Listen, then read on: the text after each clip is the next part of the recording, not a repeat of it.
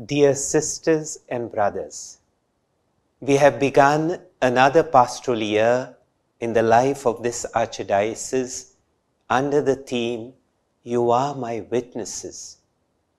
To be witnesses of our Lord Jesus is a call that all of us received on the day of our baptism. This call defines all the aspects of our life and shapes our attitudes, decisions, and actions. In one word, it bestows on us the mission to proclaim the good news of Jesus in every possible way to all people, everywhere, and at all times. Yes, it is fundamentally a call that all the baptized received to be evangelizers, bearers of the good news that God so loved the world that he gave his only Son, that whoever believes in him should not perish, but have eternal life. This only Son of God became man, and through his life, death, and resurrection, made us heirs to eternal life. As his disciples, we have been entrusted with the duty to share this heavenly inheritance with others and to bring them to Christ. That is why we must take seriously Christ's command to go and make disciples of all nations, baptizing them in the name of the Father and of the Son and of the Holy Spirit. The risen Lord assures his disciples in the following words, You will receive power when the Holy Spirit comes upon you, and you will be my witnesses in Jerusalem and in all Judea and Samaria and to the ends of the earth. Pope Francis underscores that as followers of Christ, we are not only his disciples, but missionary disciples. As missionary disciples, we are called to bring the good news not only to those who never heard of Christ our Savior, but also to those who are no longer actively practicing their faith, to those members of the body of Christ who have drifted away from the Lord. We could say that we are called to be both evangelizers and re-evangelizers. Last October, at the express desire of our Holy Father, Pope Francis, we had celebrated the extraordinary missionary month, October 2019, under the theme, Baptized and Sent, the Church of Christ on mission in the world. We felt somehow then 1 month was too short a time for a thorough reflection on that important theme. We therefore decided to carry forward this mission motive to the present pastoral year, thus leading us to choose the theme, You Are My Witnesses. We believe that this theme is also a fitting expression of the missionary call of the Church established by the Lord. Hence our pastoral letter under this theme. I will now proceed to share with you the general thrust of the letter. My sharing today will be followed by another 10 sessions on this television channel, given by various experts in the field. They will help you to interiorize the message and to put it into practice in the nitty-gritties of daily life.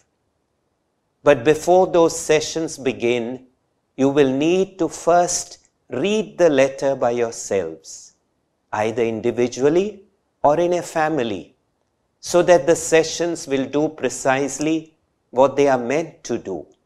That is, help you digest what you will take in by means of your personal reading. It will be greatly helpful if you can already exchange with one another views about the content of the letter, so that when the sessions come, you will be on familiar ground and perhaps also find answers to your questions. This letter revolves around 3 sub-themes, or rather, moments in the life of a mature missionary disciple. The first moment, the experience of the disciple's personal encounter with Jesus. The second moment, the radical transformation of the disciple's life. And the third moment, the resulting powerful testimony of the disciple's life, making him or her a robust witness of the Lord. The first moment. Unless we have Jesus in us, we cannot share him with others. We all need, therefore, to experience a personal encounter with the Lord, so that he becomes an integral part of our life and our relationship with him becomes firm and strong, bringing about a radical transformation in our life. The second moment, our pastoral letter brings to our mind the example of 2 well-known figures of the New Testament, the Samaritan woman at the well and Saul on the road to Damascus. After their encounter with Jesus, both of them gave up their old way of life. Their life was fully transformed. Such a transformation turns a sinner into a new creation, into the image of Jesus. Indeed, he becomes the embodiment of the mission of Jesus. What Pope Francis writes in his encyclical Evangelii Gaudium comes true in his or her life. I am a mission on this earth. That is the reason why I am here in this world. This cannot happen without a total transformation of life. The third moment, transformed persons are new persons. Renewed with the power of the Holy Spirit, they become vibrant witnesses of the good news. By their life and actions, speech and behavior, they effectively proclaim the Lord to the whole creation. Thankfully, much of what has been said above is already happening in the Church, including in our Archdiocese. Many of our faithful and faith groups are bearing an eloquent witness to Jesus. This task of witnessing to Jesus is also being carried forward enthusiastically through our various diocesan bodies, movements, and apostolates. We must acknowledge that the disruption of normal life caused by the coronavirus pandemic and the consequent displacement of lakhs of workers, particularly from the migrant class, have given us special opportunities to be more creative in our witnessing and to exercise in wider dimensions the mandate of love given by our Master and Lord. Members of associations like St. Vincent de Paul Society, Legion of Mary, and of movements like the Catholic Charismatic Renewal, not to speak of hordes of enthusiastic parishioners, members of parish councils, youth associations, catechists, etc., have been tirelessly involved in bringing essential supplies and solace to thousands of people in distress. Doctors, nurses, and other health workers have been permanently at the side of the COVID victims. Government servants and police personnel are stationed in high-risk locations, all at the service of the members of suffering humanity. All this activity bears testimony to the strong Christian formation that many of our brethren have received and who go on giving witness to Jesus. It gives us joy to acknowledge all these efforts, and as we thank our good God, we heartily congratulate our enthusiastic priests, religious and lay brethren, as well as our various centers and associations. Nevertheless, we need to continue bearing courageous witness to Jesus in as many ways as possible. The pastoral letter suggests 10 concrete ways of doing so. As I said earlier, the CCR TV will telecast more sessions in order to illustrate and develop various points dealt with by our pastoral letter. My appearance on your television screen today is a kind of a curtain raiser. I earnestly desire that with the help of these television episodes, as well as with the other usual means and aids provided by our various centers throughout the year, you will be capable of making a significant difference in the lives of others through your enthusiastic life witness. For, as Pope Francis said in one of his homilies, Christianity is not a school of ideas or a collection of beautiful temples. It is a living people who follow Jesus and give witness to him every day. He was preaching at the feast of St. Stephen in the year 2014. And he reinforces his statement by saying, Christians who do not give to others the new life they have been given by Christ remain sterile.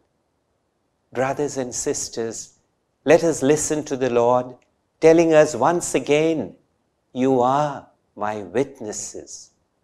Let us not be sterile, but encourage one another and build each other up as we go on experiencing God's love and mercy through our community of faith, in our families, neighborhoods, and in our places of worship. Let us nurture our spiritual lives through prayer and through reflection on God's word, so that we may be formed into true missionary disciples of Christ, witnessing to him through all that we do and say. We all have an extraordinary example of missionary discipleship in the life of Saint Joseph Vaz, the patron of our archdiocese. Joseph Vaz shone like a bright star when he lived on this earth, and 3 centuries later continues to shine forth as an outstanding witness to the marvels that God worked in his life.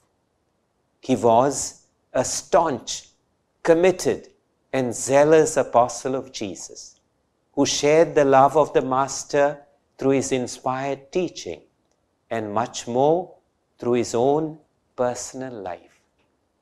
One could say that he drank from the everlasting fount of life along with his mother's milk.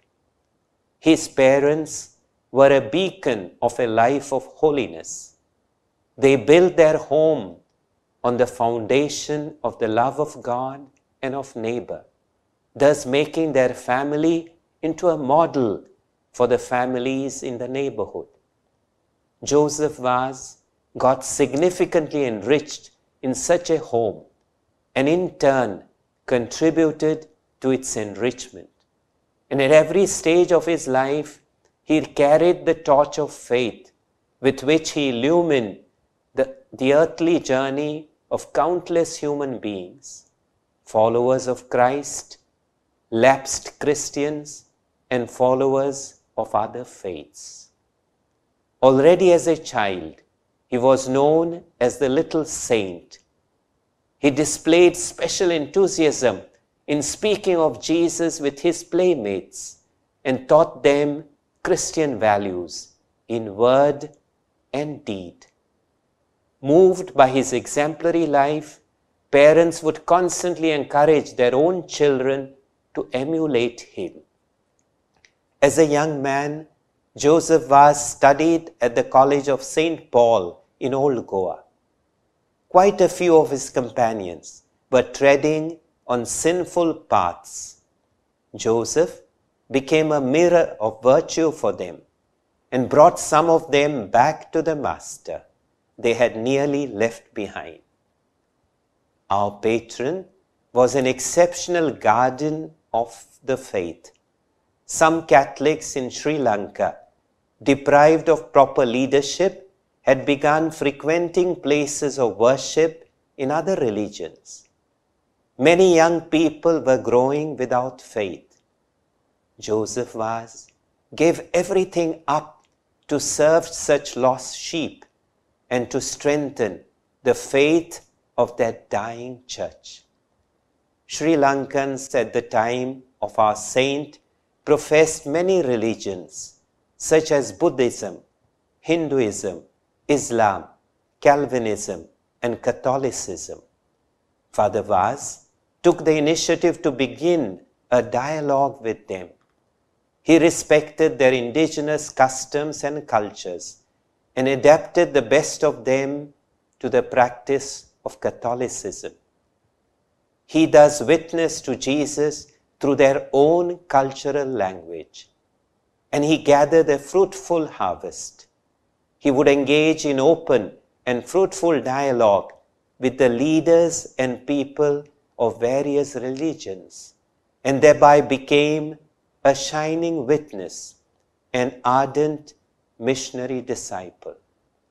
Sisters and brothers, having such an outstanding leader in missionary discipleship from our own ranks, let us march forward under his inspiration to be loyal and enduring witnesses to our faith everywhere and at all times.